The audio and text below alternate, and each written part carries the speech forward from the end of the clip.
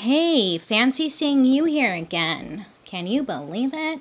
I always just want to be comfortable, but this chair doesn't allow for comfort. Hi guys, how are you today? I hope you are having a wonderful day so far.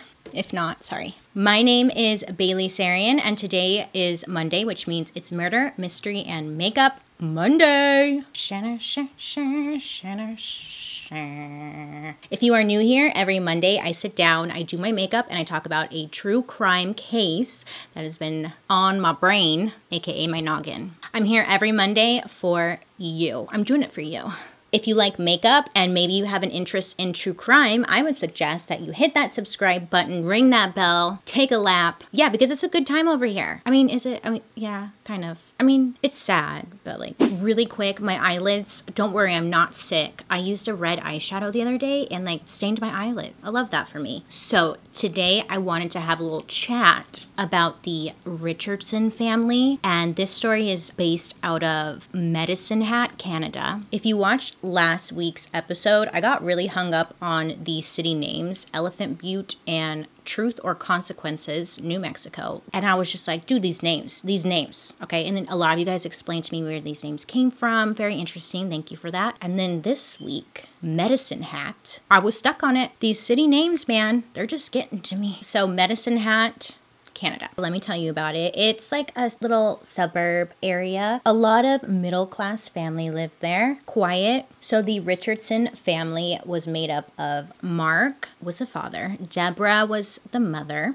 and then there were two children, Jasmine and Jacob. Jasmine was 12 years old when this story takes place, and Jacob was 8 years old. Jasmine was attending, I think it was an all-girls Catholic school. She was known to be a good kid. What can you say about a 12-year-old? You know, they're always good until they hit their teenage years. Am I right? But Jasmine was nice. She was a good kid, did well in school. And Jacob, the 8-year-old, like family friends would say that he was a class clown. He was goofy, just like a typical 8-year-old, you know? The Richardson family, they were pretty tight-knit and they were just a very close, loving family. So Jasmine was 12, right? And she was approaching her teenage years. And her parents noticed that she started to change, as most do when they hit their teenage years or pre-teen years. So when they started to notice just a change in Jasmine's attitude, they didn't really think much of it. With Jasmine, okay, so she had some friends at her Catholic school, right? And she was like a rule follower, and she just, I don't want to call her a goody two-shoes because like I feel like that's not the right word. She just followed the rules and was a good kid, right? She liked to wear pink or like color and like quote-unquote girly things. When she was 12, her parents started to notice a change in her attitude, but then they also noticed a change in her appearance. And it kind of started a little slow, right? So at first it was just like Jasmine really liked wearing color and pink, and now all of a sudden she seemed to be more interested in darker makeup, the first red flag. Then she started to just mainly want to wear darker clothes, all black. And then Jasmine was more interested in punk rock, the devil's music. So Jasmine and her friends at school, they started to like go their own ways a little bit. They noticed that Jasmine, her interests were changing and she was becoming a little bit of a rebel. Jasmine was showing up to school in all black clothing, fishnets, choker. We got chains, the dark gothic makeup, and jewelry that wasn't allowed at the school. So she started to draw like fake tattoos on her hands and stuff with like a Sharpie marker, but it was like devil stuff. And she's at a Catholic school. So she would get pulled into the office. She would get in trouble. And school officials kind of found themselves really on Jasmine's behind because she wasn't obeying dress code. She was writing stuff all over her body that was like satanic. And Jasmine just started to get in trouble more and more. And it wasn't even because of her schoolwork. She was still doing well in school. It was just that she wasn't following the dress code and she started to have a little sass. The school teachers at the Catholic school, they thought, you know, it was odd because they knew Jasmine as the goody girl, and now she was challenging teachers, giving pushback, snarky remarks. She was just being sassy. So one evening, Jasmine attended a punk rock show. I don't know which one. I tried to find it. I'm a curious cat. I've said this before. Meow. I just wanted to know. Couldn't find it. I don't know if she went with friends or anything, but the only information I could find was that she attended a punk rock show. So while she was there, she met this guy and she sees him at the show. She's like, oh my God, he is so fine. And his name is Jeremy. So Jeremy like showed some interest in Jasmine. He was talking to her. He was making her feel cute, making her feel special. And guess how old Jeremy was?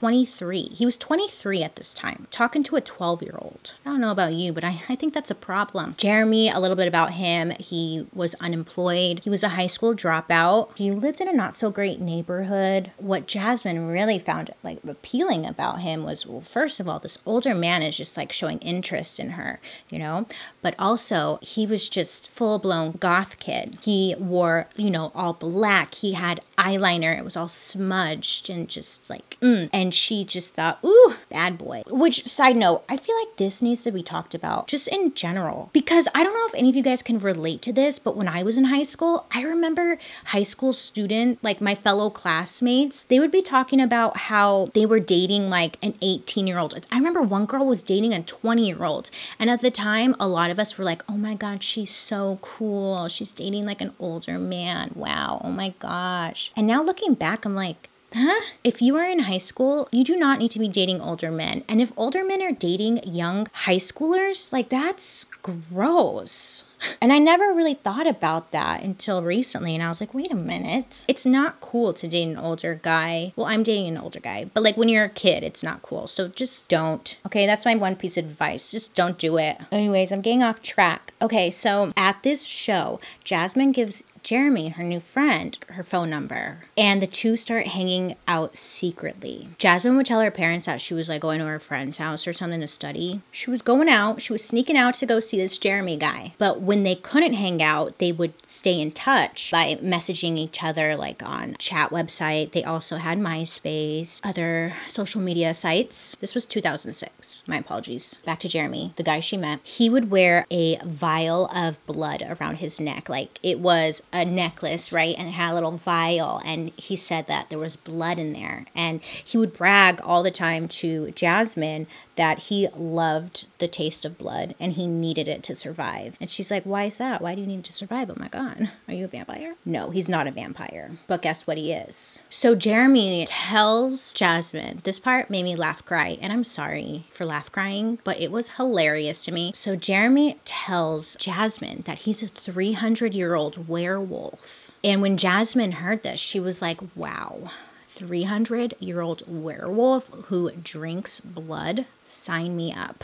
I feel bad for this Jeremy guy because he's 23 and he just kind of seems very lost in the world. But again, Jasmine is 12 years old. When you are a teenager or have that adolescent brain, that is the dumbest brain you will ever have in your whole life. You have no common sense. Jasmine and Jeremy, they were sexually active as well. So she kind of started to just act different too. A couple months after meeting Jeremy, that's when Jasmine becomes full-blown gothic. She was in it deep now. She was committed. A lot of Jasmine's older friends would say that they became afraid of her. They were scared of her. Dressing scary, she would draw like little crosses and stuff on her forehead. They said that she was just, quote, weird. That's what they said. I'm not saying weird. Jasmine said that she liked the idea of scaring people because it made her feel powerful and like in charge. And Jeremy just became the center of her world. She was infatuated. So Jasmine, she would spend a lot of her time on like MySpace. She was on this website called vampirefreaks.com, but it's pretty similar to MySpace, social media platform where you have friends, you can talk to people, you can leave comments, pictures, all that jazz, but I guess mainly targeted towards the vampires of the world, I think. Doesn't matter. On Jasmine's MySpace profile, her heroes used to be her mom and her dad and like God, and now she had changed her hero section to Marilyn Manson and Jeffrey Dahmer. Another red flag for the parents, like, ooh, on vampirefreaks.com, on her like about me or where you describe yourself, she described herself as bisexual, a Wiccan, and it's like this big fat long list of stuff, but like let's pick and choose. Wiccan, awkward, loud, a deep thinker, and insane. She listed her interests as unnatural hair colors, dark poetry, blood, and kinky shit. Jeremy was so like heavily on that website. That was like his main go-to website. And that's where together, they would communicate most of the time. So Jeremy's profile, his About Me section, also very long. He said that he liked skateboarding, mosh pits, loud music, tattoos, kinky fetishes, Chris Angel.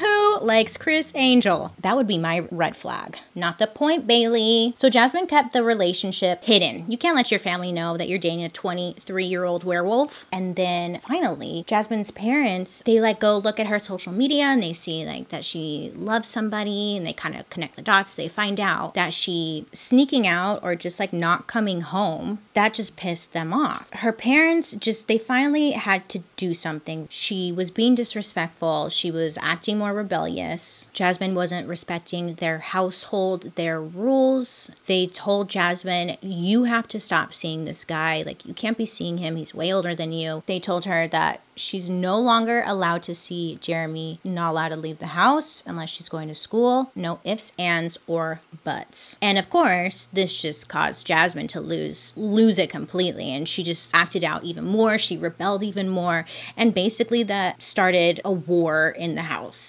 So Jeremy and Jasmine, they would still communicate online. And that was now the main way that they talked. And Jasmine would be the one who proposed that Jeremy maybe gets rid of the problem. She wrote to Jeremy, which later they were able to pull these records, but she wrote to Jeremy, quote, I have this plan. It begins with me killing them and ends with me living with you. Very suspicious. And then Jeremy would go on to write, quote, their throats I want to slit. They will regret the shit they have done. Finally, there shall be silence. Their blood shall be my payment, end quote. And Jeremy wrote this in response. And she would constantly express to Jeremy how much she hated her family. She just wanted them gone because they were the reason why they couldn't be together. So then on the evening of April 23rd, 2006, it's nighttime, okay? It's quiet suburban street. Everybody's in bed, or at least getting ready for bed. But Deborah, the mom, she heard some noises downstairs. She puts on her robe and she goes downstairs to investigate. Goes to turn on the light. She was met with a man wearing a mask, holding a knife. So naturally, she starts screaming. She ends up getting attacked by this intruder. And Deborah, poor Deborah, she was stabbed 12 times over and over and over again. And she's just screaming the whole time. Because she's screaming, she woke up everybody in the house. Her husband, Mark, or Jasmine's dad, comes downstairs to see what's going on. That's where he sees this man over his wife just going at it, like stabbing her, and just blood everywhere. Oh my gosh. I couldn't even imagine like seeing, especially the one you love, your partner,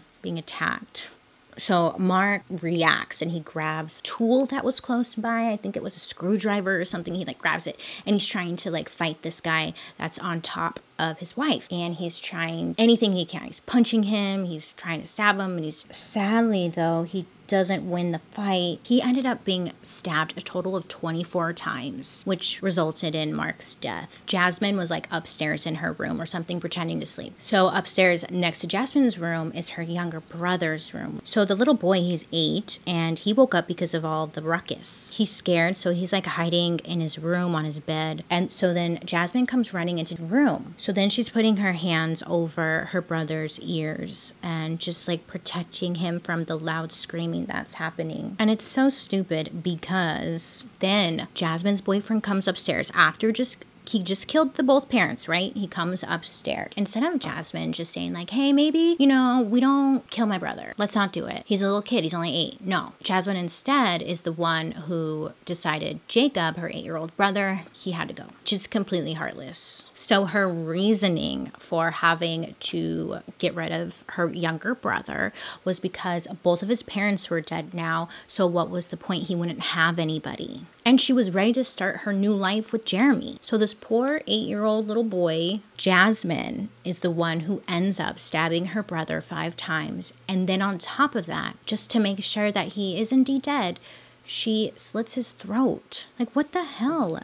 How do you do that? I was reading this and I was just like, dude, I hate them. I hate them. Okay, so that same evening when the murders took place, a 6-year-old little boy, he was a neighbor. He came over to the Richardson's house because he wanted to ask Jacob if he wanted to come outside and play with him. So he's knocking on the door. Hello. He's waiting. So he kind of like peeks through the window by the front door. When this little boy peeks through the window, he sees some shit. So this poor little boy, traumatized forever, he sees just blood everywhere and then body on the floor. So he went running home just screaming, and he tells his parents. I think they go over to the house to look, and then the police are called. So the police come over to the home. When they walk into the house, the police see just a nightmare. I guess that there was just blood everywhere. Okay, just everywhere. What a hard job, huh? You kind of forget. They gotta see some really fucked up shit. Bailey, stop cussing. The investigators in the house searching everything. So they had no idea what happened, right? They're thinking, what is this? Like domestic abuse? A burglary gone wrong? So when they go into Jacob's room and they see like his throat is cut, investigators are like, okay, this is somebody who had to know the family. Like, this is personal. So one of the officers inside of the home, he notices a family portrait that was like hanging on the wall. And he sees, okay, we have the mom, the dad, the brother, and then the daughter. Police think that the 12-year-old daughter had been kidnapped by the killer. So they put out an Amber Alert, hoping that somebody will find the missing daughter. Just hours after the murders, police go down to the school of Jasmine to search her school locker. And they're hoping to find any types of clues, looking for signs, anything. So they're going through Jasmine's locker. Right away, they find a drawing that gives everybody the creeps. But it's like stick drawings, very creative, but it's like a drawing of a house with stick figures inside the home, and then the home's on fire, and it looks like the stick figures were on fire as well. Then there are like 2 stick figures running away from the home that's on fire next to a car, and above it says mwahahaha, like they had gotten away from the fire or maybe set the fire. Just looking at all sorts of stick figure evil. So once they found that drawing, investigators looked at the missing girl Jasmine from a missing person to now a murder suspect. I mean, this drawing was super suspicious. They're like, why is this girl drawing this evil thing? What looks to be 2 stick figures that represent her and somebody else setting this house on fire, which resembles or looks like or could be her family home. You know, they got to put the pieces together. Police investigators go looking for Jasmine, and it doesn't even take them that long to find her. Now, I couldn't exactly find how they found her, like how did somebody tip them off or what happened, but they ended up finding both Jasmine and Jeremy within the like first 24 hours. And they were about 100 miles away in the town called Leader, and they were placed under arrest. Now, when they were being arrested, police, they said like they didn't display any grief or sadness. They didn't seem concerned at all. And Jeremy, he bragged about his eye because he had like a black eye. Jeremy said that Mark, Jasmine's father, the father had punched him in the face, and he was kind of like laughing about it. So first with Jasmine and her trial began in June of the following year. So at her trial, Jasmine was asked why she murdered her parents and her little brother. And Jasmine said, quote, "I loved Jeremy so much. I thought it was going to bring us closer together," end quote. So then evidence was brought in, and this evidence was a stack of jailhouse letters exchanged between Jasmine and Jeremy after their arrest. So when they were in prison, they were writing one another. There were tons of letters. And in one of those letters, Jasmine joked that they were legends and immortal. Neither Jasmine or Jeremy mentioned any guilt or remorse for what they did. It was more of them just planning their future together as if they were going to get out of prison tomorrow. I keep having to remind myself over and over again, like, that she's only 12 at this time. So she just has no idea, like, she killed her family and she's in prison. And in another letter from Jasmine, they brought forward as evidence, it said, quote, "Never has a person affected me so much. Always will there be something missing without you with me. My lawyer tells me we're legends. Ha, closer to immortality, it would seem." So then they bring in another letter from Jeremy, and it says, quote, "I love you more than life itself. I've added you to my visitors list, so once you're released, please visit often. Never forget how much I care or that I love you. Without you, this life isn't worth living. You said you want to get engaged, question mark? Then here's a question. Will you marry me? If so, then it's a verbal agreement." So pretty much he was asking her to marry him. Sounds great. Okay. And then in her response letter, she said, "Yes, this is quotes, "Yes, yes, I will. I would love to." And then she said, "The world really is against us." Roar, end quote. Roar? Roar? Side note, because I remember the MySpace kids using that word. Roar? Roar. I never understood it. It was always the scene kids. Roar. I'm gonna Google it. Hold on. Roar. That means I love you in dinosaur. Anyways, I saw all the scene kids always using that word. I never got it. No, can't relate. Anyways, she said that to him in a letter, so whatever. So again, in these letters, they never mention any guilt or remorse over the crimes, instead focusing on their relationship and how being in prison seemed to be a temporary setback. Jasmine took the stand in her own defense on July 3rd, 2007. During her testimony, she told the court that she had a hypothetical conversation about killing her family and possibly making the deaths look like a murder-suicide or an accident, but never intended on actually going through with it. And then when questioned about the letters to Jeremy, she said she was referring to her 5 minutes of fame, that people are gonna remember them forever. I mean, they seem to like the idea of that. Jasmine said she was home when the murders took place, that she was upstairs in her brother's room trying to cover his ears so he wouldn't hear their parents screaming. She then said that Jeremy came upstairs into the brother's room and yelled at her to kill her brother, and that she had to do it because he just killed her parents for them, so she needed to participate. Jasmine would go on to say that she stabbed him, but, quote, not very hard.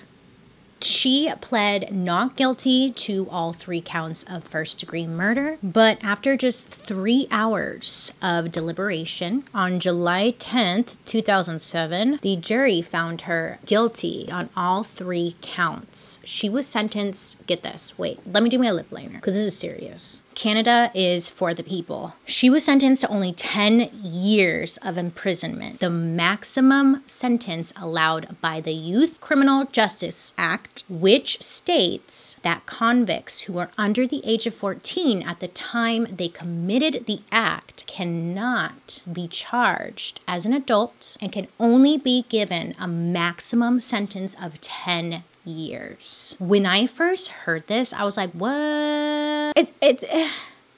So she got a credit for 18 months for the time that she had already served while waiting for her trial. And then 4 of those years, out of the 10 years, those were going to be spent in a psychiatric facility. She would do 4.5 years under conditional supervision in the community. So a lot of people were outraged. I should put on lipstick because I probably look crazy, huh? A lot of people are outraged. The Canadian law is set up to rehabilitate people, to help them, and to not necessarily punish them. I mean, obviously, if you don't know this, I don't live there, so I'm sure there are a lot of arguments about this and how it all works, but based from like me and somebody on the outside looking in, kind of sounds nice.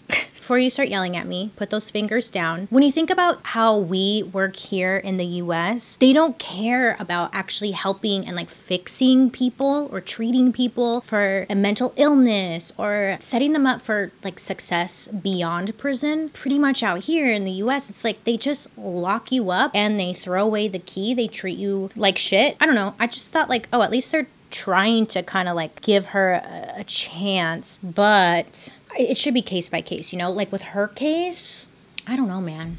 Moving on. So Jeremy, the boyfriend who killed the mom and dad, his trial was in December of 2008. He was just straight up found guilty of 3 counts of first-degree murder and sentenced to 3 concurrent life sentences in prison. He will be up for parole after serving 25 years. I was about to say, well, it's kind of not fair that she only got 10 years, but I don't know. I'm kind of torn on this one. Like, they both did a very, very awful thing. Anyways, so in 2012, Jeremy, he changed his name to Jackson May, and he tried to appeal his case, but he failed, which is so strange to me. Like, I didn't even know you could change your name in prison. I'm just learning all sorts of new things. Oh, guess what though? So in 2015, Jasmine, she completed her sentence and was fully released at the age of 23. She's been keeping a very low profile since her release. If she can go 5 years without any legal altercations, her juvenile record will be expunged.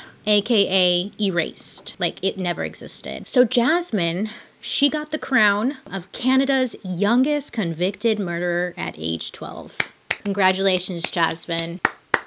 Yeah, that's inappropriate, but like what? She's 12. What the fuck? So it's pretty uncertain though. There's no like clear reports indicating that Jasmine and Jeremy are still a couple, that they got married. Nobody really knows. I doubt it, but who knows? So then there's another side. People standing up for Jeremy. There are a lot of people behind Jeremy saying he shouldn't have received such a harsh sentence compared to Jasmine. He came from a very abusive upbringing, and it's also said that Jeremy has severe FAS, what would be considered distinct facial characteristics popular amongst fetal alcohol syndrome sufferers. Part of this condition is severely impaired judgment, meaning that Jeremy didn't have the full mental capacity to fully understand what he was doing and just followed along with what Jasmine told him or suggested he did. And that Jasmine is the one who manipulated him into killing her family. I don't know, because I don't want to say like he should be released, because at the end of the day, he didn't like just stab him 1 or 2 times. He went for it. Kind of scary. I don't know. This is your fight, Canada, not mine. We have pretty bad people here, whatever. And that is the story about the Richardson family. Rest in peace to Mark, Deborah, and Jacob. You know, their lives were taken for no goddamn reason. And on that note, they should remain in prison, because I just feel bad that Jeremy's still in prison while Jasmine just was like, okay, thanks, bye. And then got to go on to college. I guess she got a scholarship when she was in prison. She got a scholarship to go to college. Let me know your thoughts about this case down below. Do you think Jasmine should be out? I mean, I was trying to find like an update of where is she now. I found like a YouTube video, and some people think it's her as an adult, but you can't really tell. Plus, I'm sure she doesn't even want to be associated with what she did. I will say this though, when I was reading about this case and like trying to get all the info, all that good stuff, the one thing I could not find, and I looked high, I looked low, I still could have missed it because I'm not perfect, and the one thing I could not find was an apology. Not once did I see or read something where like Jasmine maybe cried and said, I'm so sorry, I understand what I did. And maybe she did in private. She doesn't have to do it publicly. But if you have such a public murder trial and stuff, you think you would do it just to get forgiveness from your community, right? Again, she could have apologized and I just missed it. Maybe she changed her name too and she just didn't announce it like Jeremy. I think if there's anything to take away from this case, I don't know, because Jasmine's family, they seem like to do everything kind of right. I don't know what they could have done differently besides like lock her up. And this is why I don't want kids, because they are the devil. They're already hard to raise. Now you gotta be all worried that they're gonna murder you? Like, come on, when do you get a break? Oh, I know, parents. Make sure to be checking on what your kids are doing. Check their phones. Check in with them on social media. Make sure they're not talking to any werewolves and stuff like that, okay? Okay. Tell them I sent you if they are asking you why. Thank you guys so much for hanging out with me today. I hope you have a wonderful day. Make good choices. And I'll be seeing you guys later. Bye.